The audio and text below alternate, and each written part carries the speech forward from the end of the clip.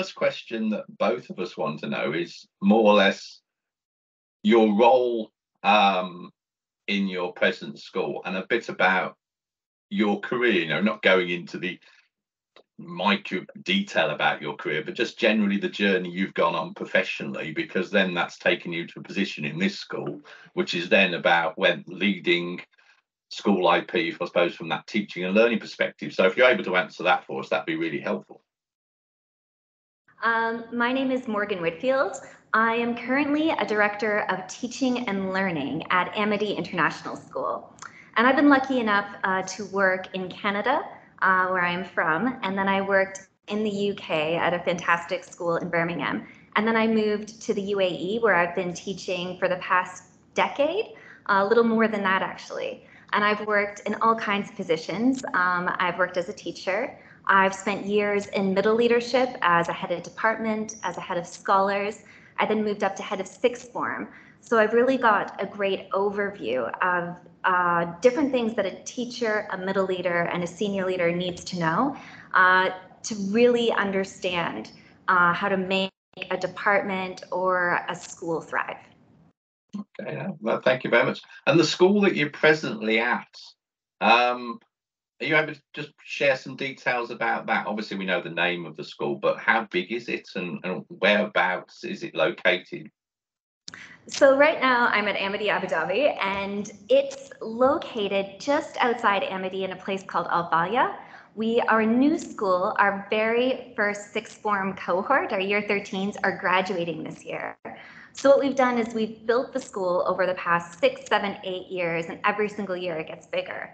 And as the school grows, it gets more and more complex, the staff grows, and we start to develop in a new and different way. This isn't the first time where I've been in a startup school. And the really great thing about being in a school that's growing and developing is that you get to build systems that are particularly meaningful to you. You still have the flexibility to change things because they're not entrenched. And there's this feeling of innovation that kind of permeates the entire institution.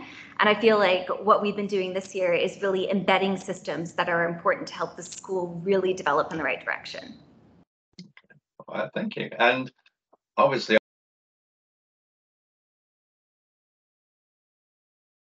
I've personally accompanied you on the whole journey with school IP, but what was the reason behind choosing it?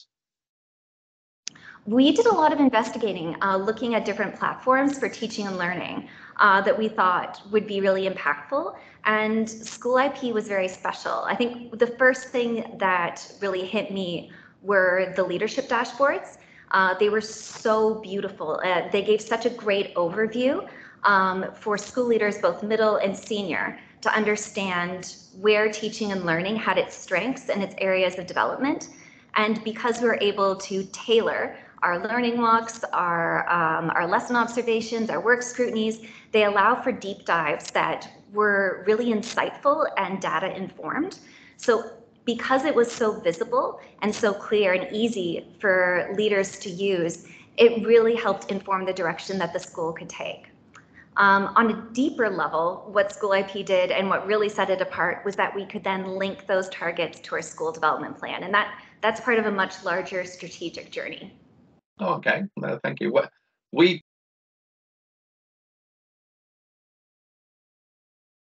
personally pride ourselves in, I suppose, in some cases, developing a relationship and a partnership with our schools.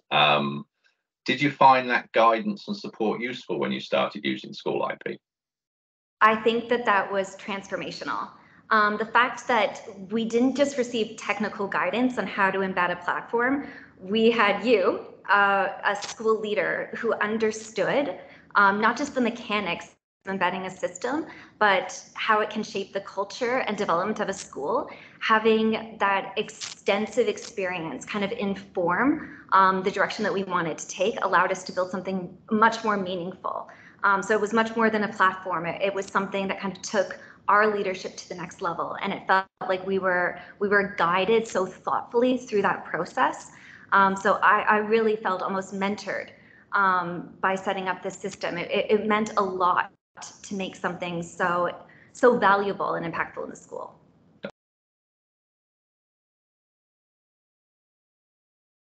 Oh, okay, thank you.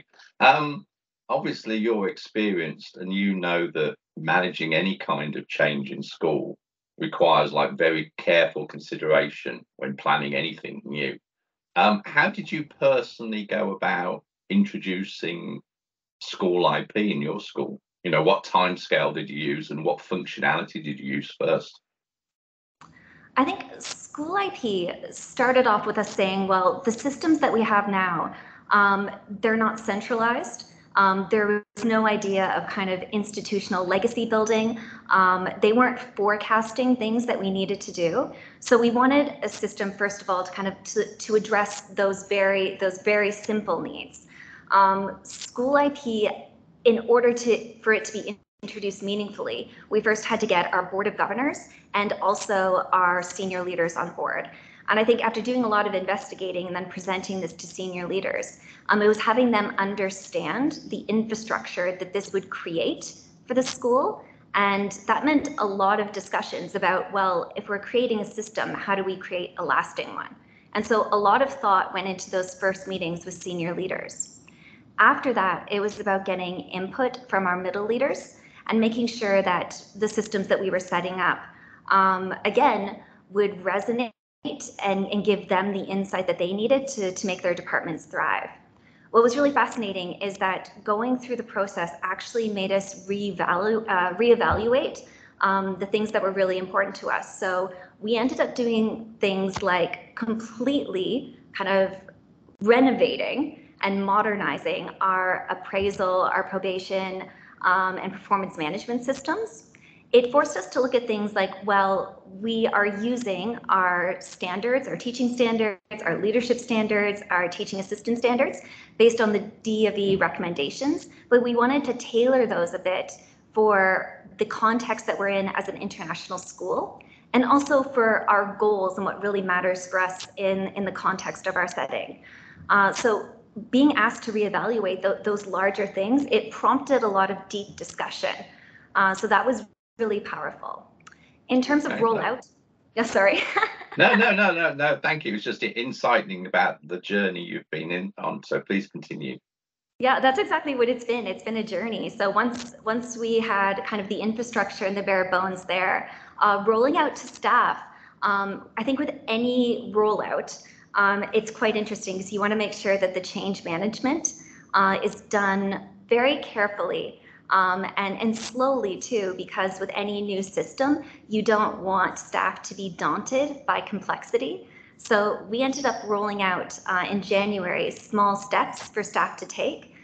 Really simple. We started with introducing it to middle leaders, going through what we thought was important with learning walks. So just starting really simply. And then after that, because the system was very easy to access, because we were able to then set all of our staff up on it and they could familiarize themselves, we were able to start doing our interim and our final probation with staff that had newly joined. And that way we were able to kind of grandfather in some staff. The past 6 months, we've been able to really start embedding it, and we've had a soft launch in our secondary school. And right now we are preparing for our induction in August, where we're doing a hard launch with the whole system for our entire staff. No, that's great, because in theory, what you've done is you've carefully planned it out. You've more or less, I suppose, mitigated most of the risks. And in an ideal world, everything would go swimmingly and nice and smoothly and everything else like that. Have there been any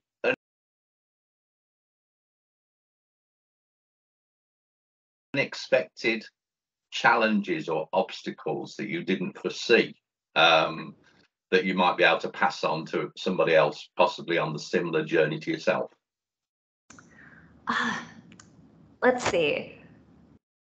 I think the advice that I would give to anyone who's kind of undertaking this journey is to make sure that you get the buy-in of staff by showing them how easy something would be. So the very first thing that I did when I was presenting this to all of our staff, as I said, let's see how we can make a 3-minute lesson plan.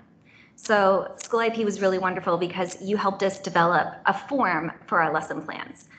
which meant that it was extremely easy for staff to fill out a lesson plan form that could be printed off and uniformly looked at the things and the components that we thought were important. This cut down for our inspection readiness, hours and hours and hours of staff filling out redundant lesson plan forms. This meant so much to us. So I think that they saw their life get easier. The same for our middle leaders. When they saw that they were able to create these beautiful rubric-based learning walk and lesson observation forms that gave so much data, contained so much feedback and detail, yet were so easy to fill out online that they could carry with them on their phones if they wanted. All of a sudden, the ease of use, that was incredibly powerful. And I think making sure that staff realize that even though onboarding a new system can sometimes will give you this idea of, oh my goodness, it's one more thing that we have to do. Oh, learning something new. There's another log on that I have to remember. All of a sudden, when they see their life just become easier, I think that makes a huge difference. They have to be able to see what's in it for them. Okay, well, thank you. Because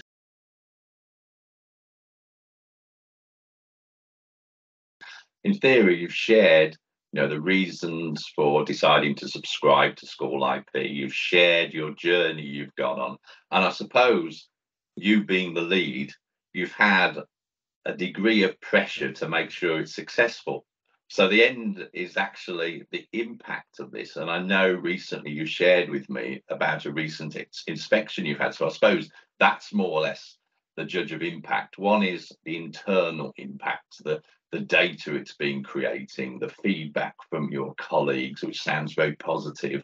So I suppose the ultimate feedback is when you have someone external come into your school and evaluate your school, and whether, I suppose, whether SchoolIP was used as a resource to show that. So if it was, are you able to share possibly the impact of SchoolIP has been on your school? Yes, so we were recently inspected. Results aren't out yet, but I have to say that going through the inspection process, I think going forward with SchoolIP, I felt so much more confident, and I think our team felt so much more confident. I remember being in one meeting with middle leaders, so our heads of core, and we were speaking about teaching and learning. And the fact that we were so easily able to point to what was really successful in our practice because of SchoolIP, to be able to pinpoint where we were improving because we knew our areas of weakness, and being able to demonstrate that. Again, the leadership dashboards were just fantastic. And it gave us a lot of insight, not only to how we can improve our practice every single day, but how we are accountable and we can show how accountable we are to those results. So even in that soft launch, in the secondary school, it made us much more prepared for what can be a quite stressful endeavor. Inspections are never fun, but I think it was a point of pride that allowed us to show off the very best of our school. Okay, no, thank you very much.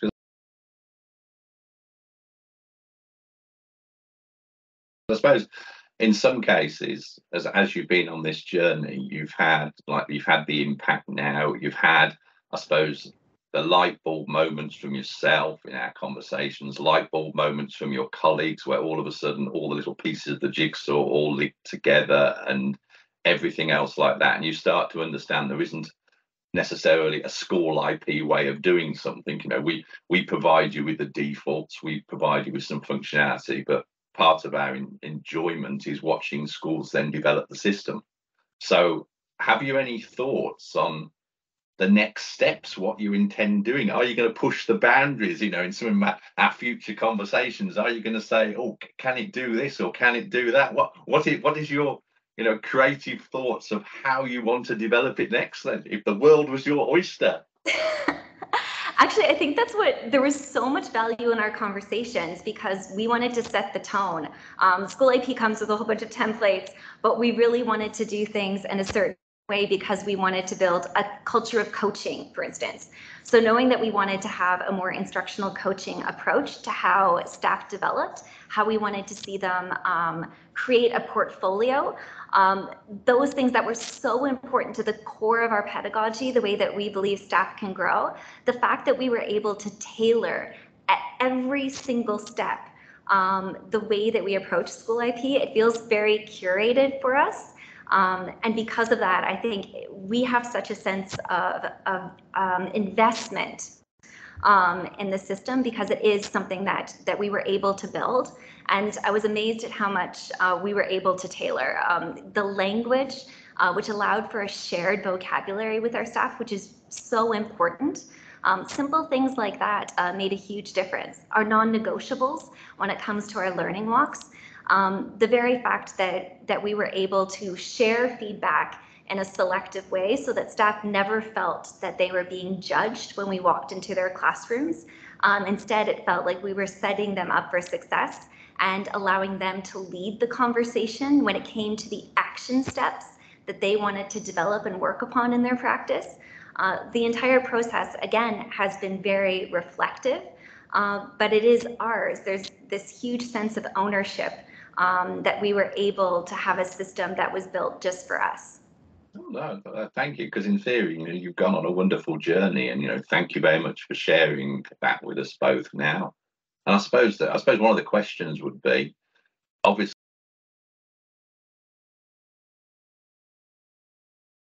you're an advocate and you're very passionate about education. You're passionate about school IP, and I dare say, in conversations with other colleagues in other schools, you've been mentioning school IP and everything else like that. So what are your thoughts, when it comes down to it? What advice would you go to someone who came up to you and said, what do you think of school IP? Do you think it's worth us subscribing to this? What would your actual words be to them? I think that School IP, one of its strengths, I think a lot of senior leaders might look at it and think, okay, well, this is great for tracking. I think tracking is that's a lovely aspect, but I think what was most important is it gives us such strategic direction. That's the power. The fact that we can track things, that's lovely, but the fact that we are able to actually put our school development plan into School IP, and we're able, instead of having a document that sits there and that senior leaders look at, instead we have a very live development plan where all staff know that their objectives are linked to those school priorities, and then you can see them all every single day adding and contributing to those school priorities. So every staff know where they're going, how it's linked to the larger school priorities, and helping us get there. I think having that strategic kind of vision and that ethos that all staff are contributing, because it's there and present, because you can see when deadlines are, the strategic power is where School IP can really make a huge, huge difference. And I feel like that is something that has driven staff. And I think that that's where you really get to see the full capabilities of the system. No, thank you very much for your kind words. And thank you very much for taking the time now to more or less give us an oversight of the School IP journey that you've been going on as a school. I suppose the final thing for us is,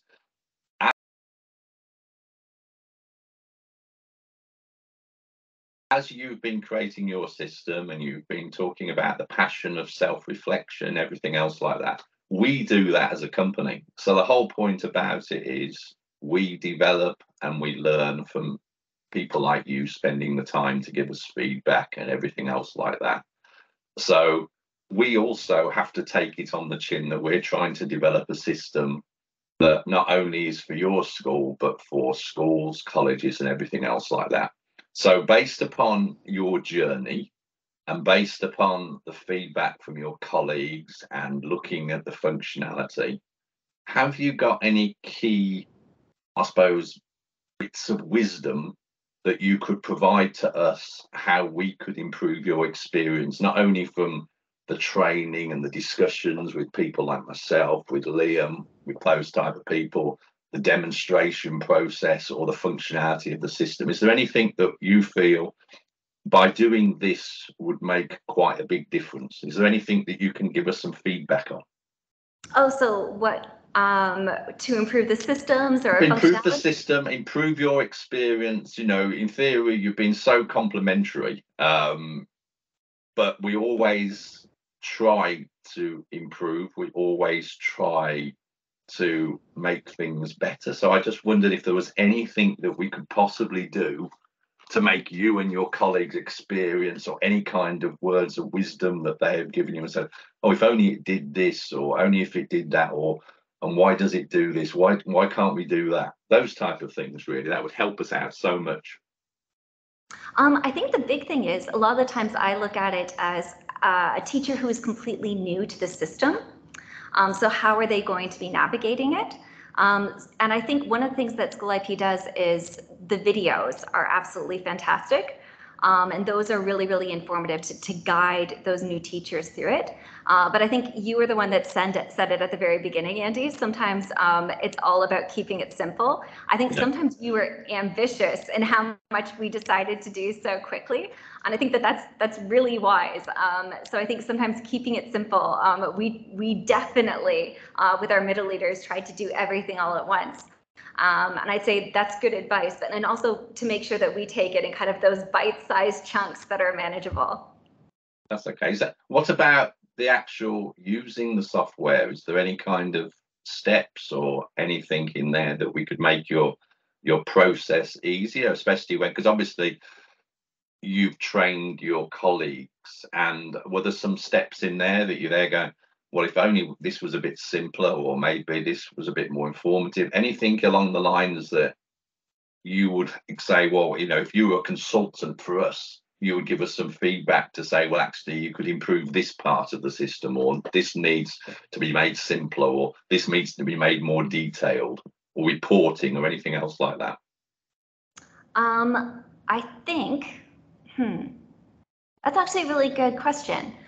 I think that if there were links to our MIS, that could be really, really useful. I think that would give us something in terms of HR being a little bit easier. Sometimes it's redundant to have to map the school structure again. The MIS integration that we had, it was quite tricky because we'd had some issues with our system, our MIS. So I think that we needed to work on that on our end, and I think having a little bit having that simplified, that could always be really, really useful in terms of the school, especially just starting out. Okay, well, that's fine. I don't know if you've got any questions for us, Morgan or Liam. If you've got any questions that you want to do, because obviously we've compiled these, haven't we, Liam, between us? So the idea is we've just gone through. So I don't know if you've got anything you want to ask us, Morgan. No, I honestly just want to say thank you. It's been a real journey this year, honestly. I feel like we've accomplished so much, though. I feel like the systems that we have now, the infrastructure, it feels like we were riding a rickety bicycle before, and now we have a Lamborghini. So, and the thing is, we're still learning how to drive it, but we can feel the power. The engine is there. So yeah, thank you so much for helping us on this journey. It's been wonderful. No, thank you very much, and thank you very much for giving up your time, Morgan. So it's No been a great problem. pleasure to talk. So obviously our next steps, and obviously